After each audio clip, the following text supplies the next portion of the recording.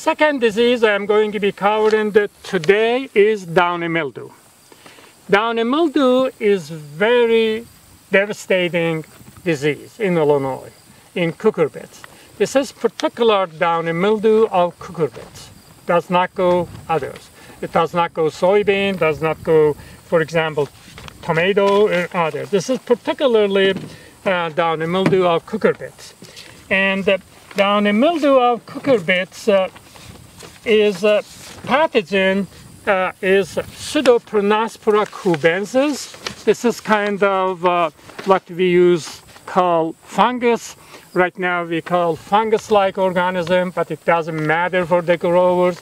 Still we can say fungus. This is the obligate parasite. Has to be associated with the living tissues, like a pumpkin, like a cucumber, like a melon or so. Meaning that this pathogen does not survive in Illinois in winter. It usually comes unless we do have the disease in the greenhouses. And in Michigan, for example, they do have greenhouses. In Ontario, Canada, for example, Leamington is lots of greenhouses, and they do have in the greenhouses, they just escape from the greenhouse, go to the field. What we usually get is from Florida, Georgia, and perhaps from Texas. We do not get every year. Some years we get, some years we do not get it. This pathogen only goes to the leaves, does not go to the fruit. Here you see the leaves of cucumber. Here you see the leaves of the pumpkin. When it comes in about 1 week to 10 days, the whole field will be devastated. All the leaves will become necrotic, and there is no food supply to the plant. Then everything is gone. We are very, very serious about this disease. First of all, we monitor in Illinois. We monitor eastern half of the United States, from Rocky Mountain to the Atlantic Ocean. We do have bi-weekly teleconference, and everybody reports where this pathogen is. For example, is in Florida, is in Arkansas, is in Tennessee, is in Indiana, and we know what to do in Illinois. When we do have in Kentucky, in Indiana, even in Arkansas, we really try to get ready to take care of this disease. We do have very good fungicide. I mean, no really resistant varieties available, or no resistant varieties marketable available in Illinois at least. And processing pumpkin is relatively more susceptible than Halloween pumpkins. And since we do produce more than 90% of the processing pumpkins in Illinois, it is a huge industry. We are very serious about this disease. We just every week we monitor all over the state, make sure that this disease is not in Illinois. This year, so far, I detected this one in the southeast in White County. I have to mention the county, White County, and I released information to all extension educators and the growers that they ready. But because of the dry condition, it did not really move. And pretty much it's still in the southeast of Illinois.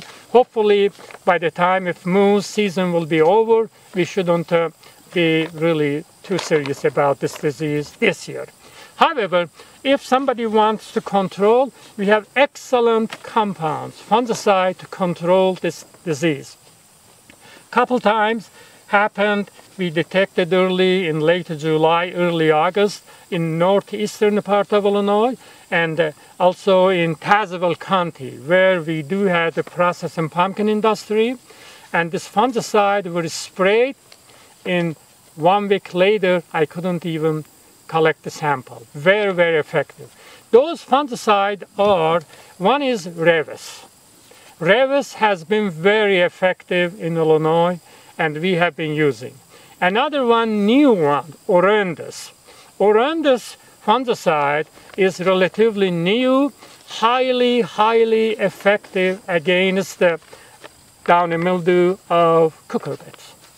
And Orendus comes in two different combinations. One is we call Orendus opti and Orendus ultra. Both of them combination of two fungicides. Orendus ultra is more effective in Illinois against the downy mildew of cucurbit, but either one could be used. So we have Orendus, Orendus ultra, Orendus opti. We do have Revis, and we do have Ronman. All of them are very effective. If from now on or next year anybody wants to spray for downy mildew, take one of them. Orendus ultra, my recommendation would be Orendus ultra alternated with Ronman. They will take care of the downy mildew very, very easily. We should not expect downy mildew in Illinois before July 15. Even if it comes in July 15, we detect somewhere spreading, and we have to spray, no question about. We can spray with the backpack, machines, tractor, or even airplane. Depends on the size of the field. Every spray will be effective for downy mildew. So I did not bring really infected tissue of downy mildew to showcase because I did not want to introduce downy mildew in this station, in this field. That's what I did not bring it. But again, I do have the fact sheet. Here is the fact sheets of downy mildew. It's very good, and everybody can have access easily, free access to this fact sheets. That's pretty much downy mildew.